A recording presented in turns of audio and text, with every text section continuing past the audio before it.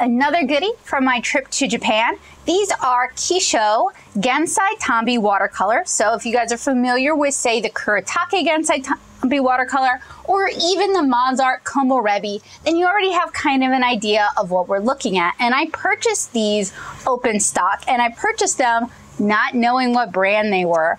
I was just willing to roll the dice and take a risk, and I knew they were not Kuretake. Now, the setup in the store was really neat. It was those sort of clear acrylic drawers, and they were laid out by color, and there was like 100 of them. Well, probably more like 72 of them, because 72 seems to be the extent of the range. And you cannot find these, to my knowledge, open stock here in the US, but you can find the sets on Amazon. It's Kisso or Kissoh, and I will have a link in the description below where you can get them. I don't know yet if they are better than the Kuretake Gansai Tambi, but I happen to have the Gansai Tambi and the Komorebi right here, so we can do a comparative test and find out. So when I was selecting open stock colors, I selected for colors that would be most useful for me as a watercolor artist. And I tend to have some things I always go for when I'm testing out watercolors. So I should have gotten two yellows. I should have gotten a cool yellow and a warm yellow, but I got a middle of the road yellow. I got a cool red. I got two different warm reds. So hopefully one of these is like a pink or a magenta. I got a cerulean blue. I got a Prussian-esque blue, a warm blue, and a nice purple. I got a nice sort of teal green, because these are Gansai Tambi watercolors, so it's okay to get opaques. Just the style of coloring used for Gansai Tambi sort of lends itself to that. I got a green gold, which is one of my favorite colors, and then two cooler greens, great for painting foliage. I got a yellow ochre, a burnt sienna-esque color, and then two darker browns. One of them's probably a sepia, knowing me. Now, I've been using Google Translate to sort of help me with some of this, because I cannot, unfortunately, read kanji, hiragana, katakana, well, I can read romanji, but I am not skilled enough to be able to read what's on these. So I've been using Google Translate and the help of some friends who are actually able to read Japanese. So I am going to translate all of these color names, because they do have some really nice, interesting names. And I remember that was what kind of drew me to the individual colors. Check back in with you guys. I was going to do this off camera, but I want to show you guys how this is not as easy a tool as you would think. All right, so I'm doing it in live mode. I am trying to translate the color name. Let's see if we actually get anything. Nope. Okay, that's fine. We're gonna go to the mode where we take a picture of it and then upload that. And it's kind of finicky about which way works best. So I've got my picture of my packaging. Google Translate. We're gonna go to our image gallery.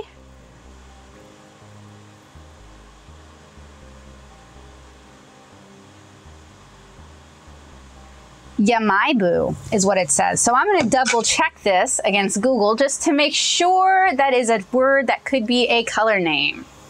And Yamaibu seems to refer to a small yellow, it's actually very commonly a person name, but it seems to refer to a small yellow flower. So yeah, that makes perfect sense. This is a very pretty yellow. Yamaibu seems to be a very pretty yellow flower. So I'm going to do the rest of the colors off camera and check back in with you guys. This one, for number 29, is claiming no Japanese text found. So it is going to be difficult for me. Awesome. Apparently, it's just red. So here's another one that Google Translate is really having trouble with. This is a nice sort of brownish red color, right?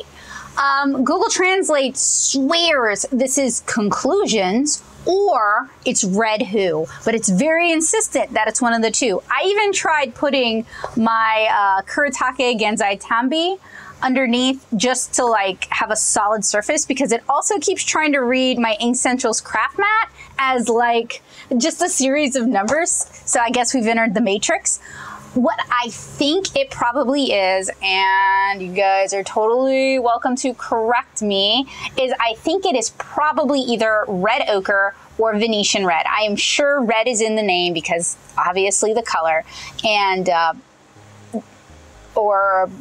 red ochre or Venetian red would be my guesses for that. So let me know kindly if I'm wrong. Now, part of the reason I'm pointing these errors out to you guys is it's kind of funny what Google Translate thinks this is. Google Translate has been known to have problems with Asian lettering systems, Asian alphabets, especially ones that are read vertically rather than horizontally. Those of you who have used Google Translate know it really wants to only read horizontally. I thought I would have an easier time with this because it's all kind of horizontal. It's still kind of struggling, so this is an area to point out where this still needs work. And two, I know a lot of us are very interested in trying art supplies from other countries, ordering art supplies online, or going elsewhere and purchasing art supplies, especially because they're cheaper. And while Google Translate can be a big help and it can really get you kind of going in the right direction, you absolutely can't rely on it entirely. And I just thought it would be kind of fun to share that experience with you guys, kind of prep some of you. I know some of you are actually planning on traveling elsewhere, even to Japan, for to also indulge in art supplies. I'm sure no one is going to Japan just for art supplies, but to also indulge in art supplies. So it's probably pretty helpful if you're going to buy, especially if you're going to buy to resell, which is not my plan at all. If you're going to buy to be able to read or to be able to at least translate really easily.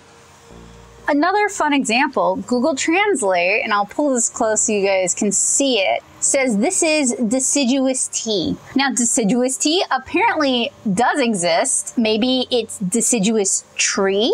Maybe it's evergreen. Maybe it really does refer to the tea. So maybe this is actually a very nice, very dark green. I remember when I was purchasing these, I was thinking about like more traditional Japanese sort of colors like bamboo or fur, etc. So I was kind of buying things with those kind of names because it's harder to get those sort of things over here, and that tends to be a color palette I really enjoy. So this might not be a brown, it might actually be a green, which would make some sense because this is kind of, whatever. I'm just trying to recreate my own thinking patterns. So for now, number 50 is deciduous tea. I also want to make it clear that I'm not making fun of any of the actual names. I am more making fun of how ridiculously off Google Translate is. For example, 139 is apparently this indigo, not just indigo, but this indigo. Or maybe it's telling me that this is indigo. I don't really know, but it's probably just plain indigo, which would put it at the end of my blues, which means I only got 2 browns. What was I thinking? Or this blue, number 21, which I will hold up so you guys can read the kanji, is apparently called white group. I'm sure it's not called white group. I'm going to keep digging on that one. Nope, still thinks it's white group. This is going to be one that I need the help of an adult for. All right, so I think what I'm going to do, since Google Translate was just being Google Translate, is I think I'm going to send good photos to a couple of my friends who are a little more fluent than I am in Japanese. I'm also going to post them to my Twitter and see if anybody can help me out. So I'm going to give you guys the names that Google Translate plus Google Flu gave me. And then at the end of the video, I'm going to go through and give you guys the correct names. And hopefully there's a lot of correct names, but it'll be fun to find out. So hang on till the end of the video when I'll have the correct names for you guys. But here we go. We have Yamaibu, which is a type of yellow flower, coral color, deep red and red, Loess, which is apparently part of the Yellow River region in China, and it refers to sort of the color of the earth there, so this makes a lot of sense. And then Google Translate swears this is both conclusions and red who, so it's probably a red ochre or a Venetian red. Then Google Translate swears this is something called white group, which, okay, and I could not get it to give me any other translation. This is ultramarine. This is Asami. Asami is typically a girl's name. It can mean various things, but the one I think it probably refers to in this instance is Morning Sea, because this is kind of a fresh blue color, and Morning Sea definitely seems like a color I would buy. This is purple, and this is this indigo. Next is the Metabolism, or flower white green. I'm leaning towards flower white green, and it probably refers to a specific type of flower. Nightingale, which I could see that because when I bought some of the, whatever, there was Green Warbler was one of the names, so it's probably Green Warbler or Nightingale. Group Green. No, wait, patina, which makes sense because patinas tend to be green, then group green, then deciduous tea. And we're gonna go over this again after we do the swatching, because I know in the boxes this is not exactly the easiest situation to see the colors. Also, as wacky as some of this is, as weird as some of these names are, I honestly have enjoyed using Google Translate to try and translate all of these names. It's been like a fun scavenger hunt. So please, if I seem to have a tone in my voice, I'm just excited. Like, I'm like a little puppy, like, yeah, yeah, yeah, yeah. But I do want to be able to provide the actual color names for these watercolors. So that is important to me, and I don't want to misrepresent them in any way. So please don't take this as frustration. Please don't take this as mocking the actual color names, because I'm absolutely not. Just take this as me having fun with Google Translate and recreating an experience for you guys to give you guys an idea of what to expect, or what you could expect if you went to, say, Japan and expected Google Translate to do your translation for you. So I am going to de-sleeve one of these. Are they taped in? This one doesn't want to move. What is going on with you, yellow? I hope to keep the sleeves just super tight. Okay, so we have our packaging. I like our open stock packaging. On the other side, it says Kissho, and it also has the color, number, and name printed on it, which is super duper handy. So I don't have to keep the packaging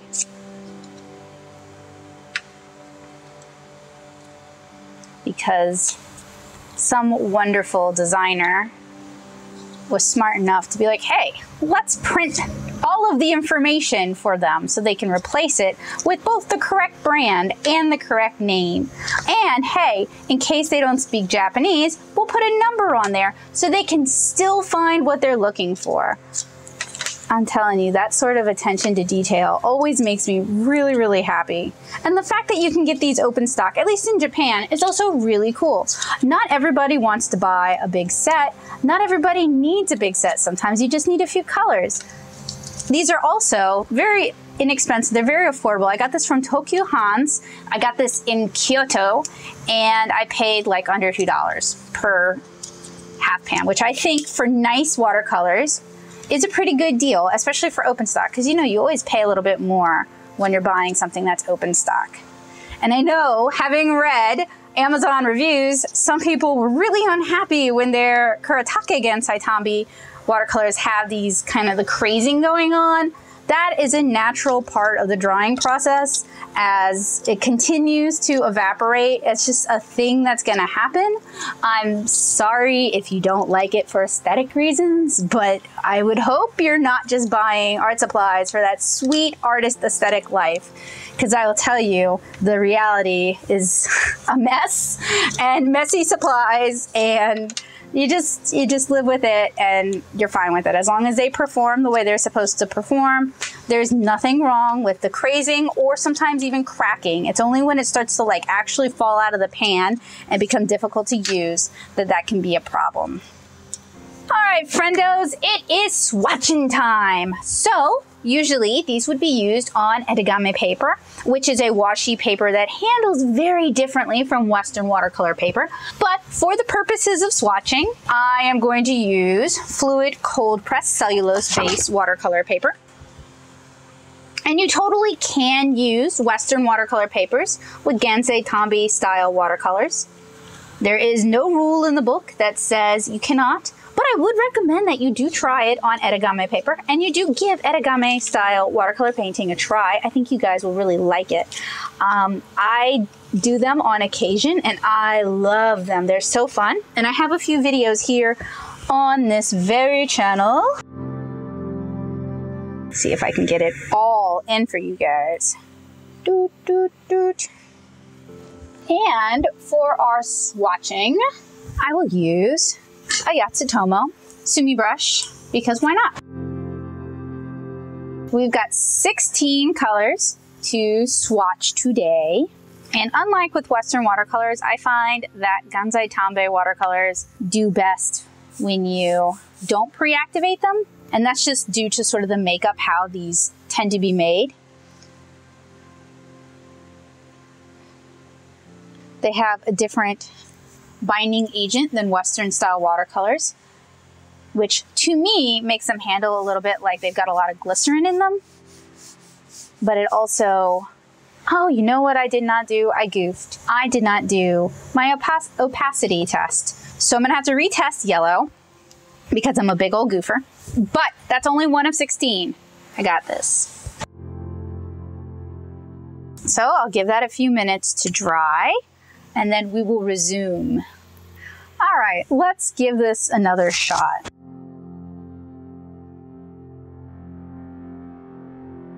Ooh, coral color is really pretty.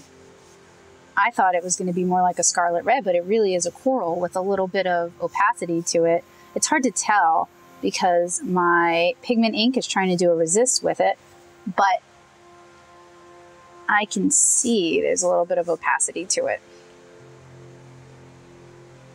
This would honestly work really, really well as a very watered down, as like a very easy skin tone. So it's almost sort of a burnt sienna color. And after I swatch all these, I will go through and go over the color numbers. I won't go over the color names because I am currently in the process of sussing out the actual translations with a couple friends of mine.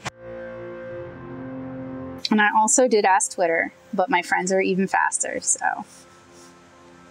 Huge thanks to Heidi and to Kabocha for being super awesome friends who probably should not be helping me suss out the color names at this moment, but are because they're as nerdy as I am.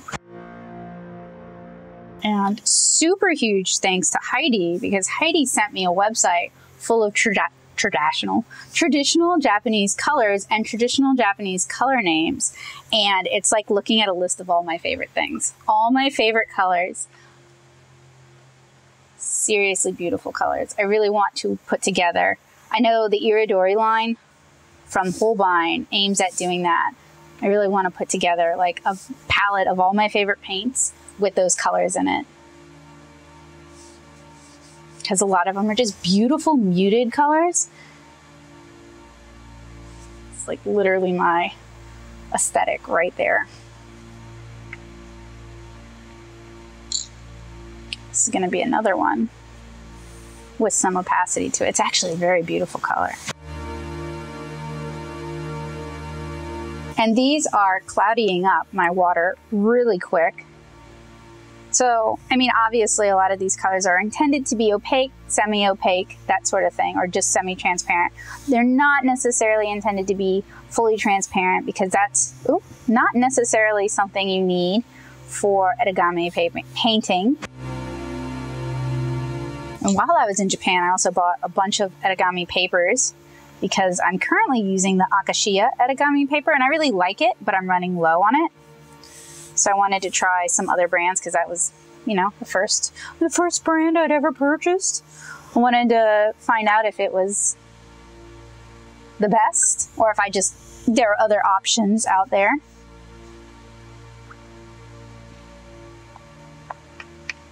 You know, sometimes your first love is the one for you. Ooh, that purple. And then sometimes you gotta see what else is out there. And when it comes to me and art supplies, there is no monogamy. Ooh, that indigo is so pretty. It's more like a neutral kind of shade than say a true, well, I guess I should say an American indigo, because it might actually be a very traditional sort of indigo shade for Japan. And we may just get a different, since we have a different species that we use for dyeing in the West typically, it might just be like that kind of a variation. Different types of woad plants. Oh, will it fit? Probably not. It sure is a really pretty rainbow of color. Which one is your favorite?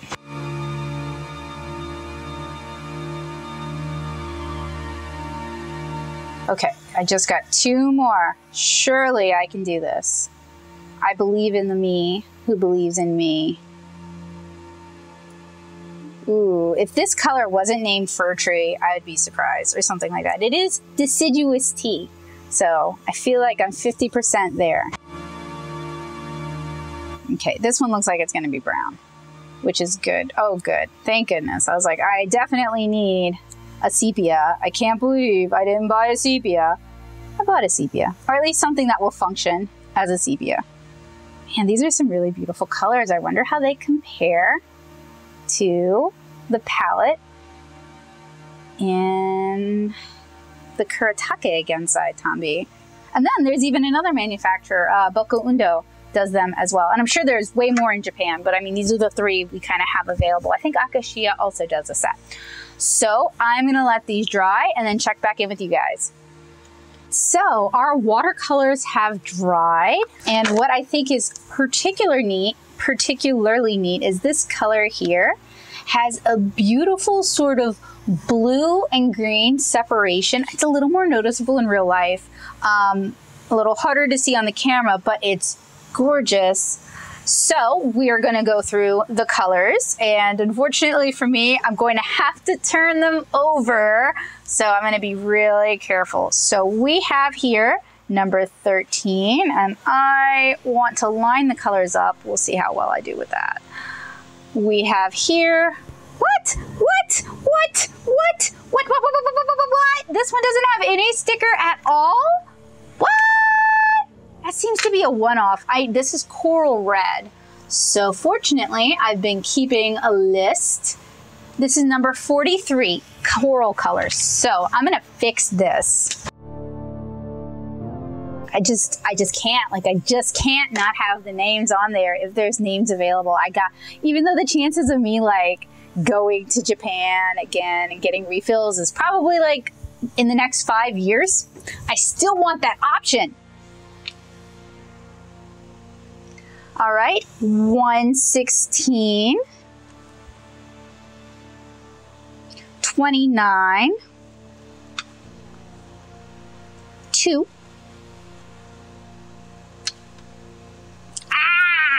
this one is also a guilty party. Again, though, I have the name for this, and I have the correct name for this. I'm excited to share it with you guys at the end of the video. So I'm gonna move so you guys can't see it. Really milk that reveal. This is number 21. Have the correct name for that now as well. Naruto fans will be excited. Number 7. Number 17. Number 18. Another one. This is this indigo. Gotta be causing me problems. This indigo. And it's loose, so I'm like hesitant to turn it over because out it pops like a delicious little candy. So it's 139. This indigo. Really, this indigo? You gotta be like that. It looks like delicious candy. What is with me in watercolors looking like candy? Number 5. number 26, number 6, number 44, number 50. And just for the rundown, we're gonna go through the Google Fu names, and then we're going to go through the actual names for these at the end of the video. So hang tight, that is coming. Yamaibu, coral color, deep red, which is not a deep red actually, red, Loess, red Who, white group, ultramarine Asami, purple, this indigo, the metabolism or flower white green, nightingale, patina, group green, and deciduous tea. The next thing I want to do is actually set this up as a palette. So I'm going to get them into the order I'm going to want roughly. I'm going to put deciduous tea in, not the Dragon Ball character. Ba-ba! And since I don't have a palette for this, I'm actually using a peppermint bark container that I scavenged. And what I'm going to do with this is I'm going to use washi tape to hold them in place. And it's a little deeper than I would usually be comfortable with doing a palette for. So what I think I might do is I think I might actually grab the lid and do my palette on the lid. As you guys can see, it is a super cute tin, and we got it on Slick Deal, so it was actually delicious and cheap, which is like my MO. Let's see. Yeah, that's a little deep for me to be really comfortable with. So I think if we do it on the lid, we need to leave room all around the border so that we can get the lid back on. I'm gonna do a couple of nice fat pats. I'm also going to make a map, a color map, and I'm gonna label the color map with the color numbers, and that way I have everything. Is it even gonna fit? Let's find out. Okay, that's our one. The ones I'm concerned about is this bottom row here. No! This won't work! Is there any way I can make it work? Do you like my screams of consternation? I'm thinking I could put the more opaque ones in the middle. And that would free up. Oh, I can make it work. I'm a genius, you guys. I am a genius. And then we're gonna try and get that lid back on. Ha-ha! It'll work, because I'm the best. We'll leave it at that so I don't get a copyright strike. And don't worry, I'm not gonna make you guys watch me do the entire thing. Just wanna kind of demonstrate the method for my madness. It's really fun kind of repurposing nice tin containers like Altoid tins or peppermint bark tins into watercolor containers. For some reason, it's just really satisfying for me to be able to home my watercolors in something I didn't have to pay for. I know in some of my other watercolor reviews, you guys see me use a lot of Meiden and Hanbei tins. That's just because I literally didn't have what I was looking for around the house. Although it would honestly be cheaper to just go buy an Altoids tin and a bulk package of half pans and go from there. And then I'm gonna start my bottom row and then I'll tape from there. And I don't just save like any old tin that wanders into my life. I only save the cute ones, the nice ones. I don't save like random cardboard boxes. I don't save random plastic containers unless I like the look and it suits my needs. Because if you're kind of ashamed to bring it around or if you're ashamed to pull it out, then it's not actually suiting its purpose.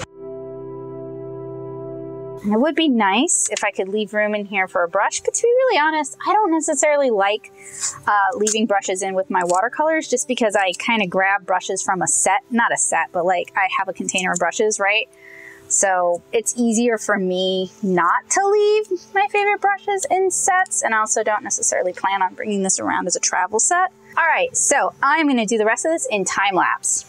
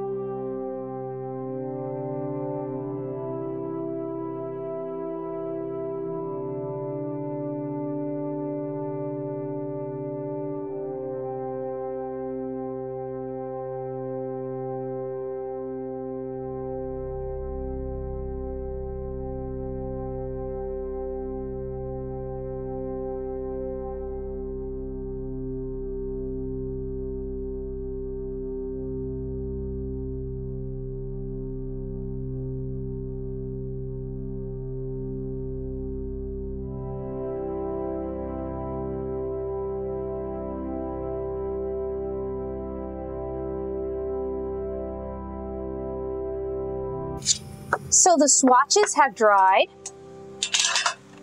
These are gonna live in the lid of this tin container. So I'm gonna put a little bit of that washi tape on all four sides. You could also use double stick tape. It really doesn't matter at this point. Just to help secure it. And it's going to be stored large side up since we're using the lid as our actual container.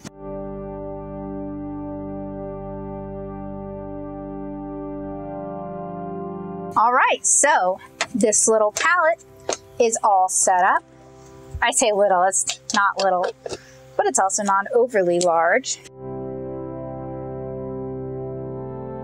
And now, finally, we're going to go over the actual names for these colors. I know this is what you guys have been waiting for, with bated breath even. So, Yamaibu, coral color. Yamaibu, coral color, deep red, Loess, and then this is actually Taishan red, and it's named after a mountain in China. Another reading of this could be mountain red. Now this is what we thought was white group. It's actually Bakugan, and which is literally translated to white group, but it could also be translated as white flock. So Naruto fans, I promised you guys a reference. There it is. It is the same color as Neji and Hinata's eyes. And it's actually named the same name. I guess that's Kishimoto got the name from there. Ultramarine, Asami, which we're reading as Morning Sea. Purple, indigo, and then this was what we thought might be the metabolism or flower white green. It's actually bright flower green. Nightingale or warbler, patina, and then this was what we thought was group green. It's actually flock green. And then finally, what we thought was deciduous tea is tea leaf. So I can kind of see how Google Translate got some of those names. Some of them are overly literal translations. I'd like to thank Kabocha and Electric Abyss / Heidi for their help in helping me translate these. They were super fast and super kind to spend the time helping me out, and I really appreciate it. Heidi also sent me this really cool site which is about, it's irocore.com, and it's about traditional Japanese colors, which, I mean, that color palette is just like my aesthetic. It's all of the colors I like the best. So I'm gonna link you guys that in case you're interested. Some of these colors were picked to be, from the traditional Japanese color palette, and I am interested in utilizing traditional Japanese colors, so maybe we'll see more of that in the future. So thank you guys so much for watching. Unfortunately, in the US, the only kind of common provider for these Kissho Gansai Tambi watercolors is Amazon, and it is the 72-piece set, and it's a little bit over $102. So it is quite a pricey investment. They are absolutely beautiful though, and I did promise you guys some comparison swatches. So these are my Gansai Tambi, my Kuretake Gansai Tambi swatches. Let's see if I can get everything in the shot. And then these are the Kissho, and the Kissho seem like they might be just a little bit more saturated than the Gansai Tambi, and some of the colors do differ. Now, to be fair, I did not buy the whole set of Kissho Gansai Tambi, so this isn't really a one-to-one comparison. It's just kind of a general comparison of colors that are in common from both sets. And before I say goodbye, I'm going to pull out my Komorebi, my Gansai Tambi, and the Kissho Gansai Tambi watercolors, and we'll take a look at all three sets. So here we have the Kuretake Gansai Tambi, here we have the MozArt Komorebi, and here we have the Kissho Gansai Tambi. You can find an unboxing swatch for this and this here on the channel, as well as origami tests for both of these, and a Western style watercolor test for the Komorebi here on the channel. Move this so we can get the lighting a little bit better. The Komorebi are slightly larger than Western hole pans, but they are still significantly smaller than both the Kissho and the Kuretake. The Kuretake is much more ubiquitous in the US. More people are going to carry it. You're not going to have as hard a time finding it. And the pans are about the same size. And both of them typically, I know I covered this with tape, but as you guys can remember, typically have the color number and the color name on the bottom. Both are available in Japan open stock, but you can get the Kuretake in very small sets. You can also get it in kind of a micro pocket palette, which seems really cool. And you can get them open stock from a couple of places. We're not really going to discuss the open stock price simply because you can't get the Kissho open stock here in the US, unfortunately, so it's not really fair to compare the two. The Komorebi are only available in this set of 40, and I paid around $25 for the set of 40, so it's really a very affordable set. So I hope you guys enjoyed this unboxing swatch for the Kissho watercolors. I hope you guys will stick around on this channel to check out the field test. I'm going to do an origami style field test, and I'm also probably going to do a Western style field test just because I love to paint and it's a good excuse to do so. I hope you guys will check out my other watercolor reviews also here on this channel, and check out some of my watercolor tutorials over at natosoup.blogspot.com. If you love watercolor and you enjoy watercolor art, I highly recommend you also check out my watercolor comic 7-inch Kara. You can check that out at 7inchkara.com or 7inchkara.tumblr.com. I want to thank my patrons yet again for their generosity and support. It is only with their help that I am able to afford some of the materials that are utilized in these field tests. And I'd also like to thank Joseph Coco for his continued support and encouragement in recording these unboxings and these box and swatches. So I hope you guys have a great day. This was another product from my Japan haul. So if you're interested in art supplies from Japan, you need to check that playlist out as well. I'll see you guys again really soon. Have a great day, guys. Bye.